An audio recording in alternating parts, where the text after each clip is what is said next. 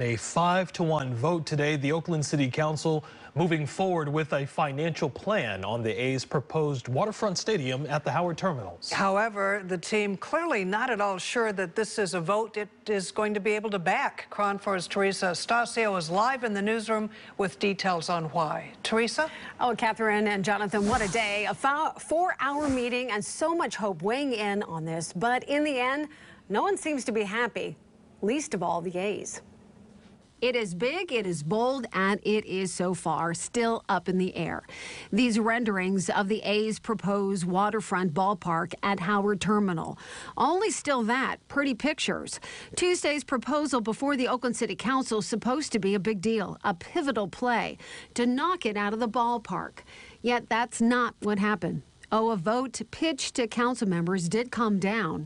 And today's vote is a non-binding draft term sheet, right? Our vote today is not going to commit anyone to this project, but it will further give us direction how we move forward with our Oakland values, with negotiations as a city with the Oakland A's. We want to stress that, voting yes on something that we don't agree with or we don't have consensus around is not an effective path forward. But the A's president didn't catch the ball, instead saying changes made have them walking off the field to re-examine the play, certainly not giving it a thumbs up. For example, some of the new terms agreed to by the council include a 35-year term agreement, a 25-year non-relocating agreement, and a 35% of the proposed housing.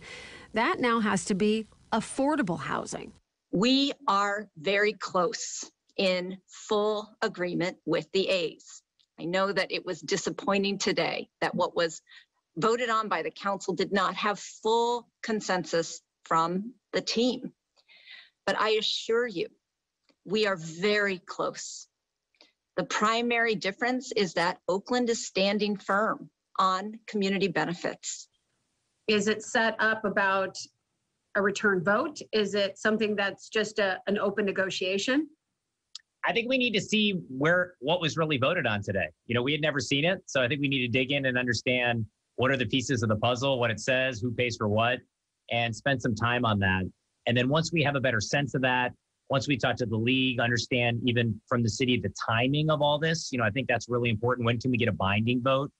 Then I think we'll have more information for the community and for all the stakeholders about next steps.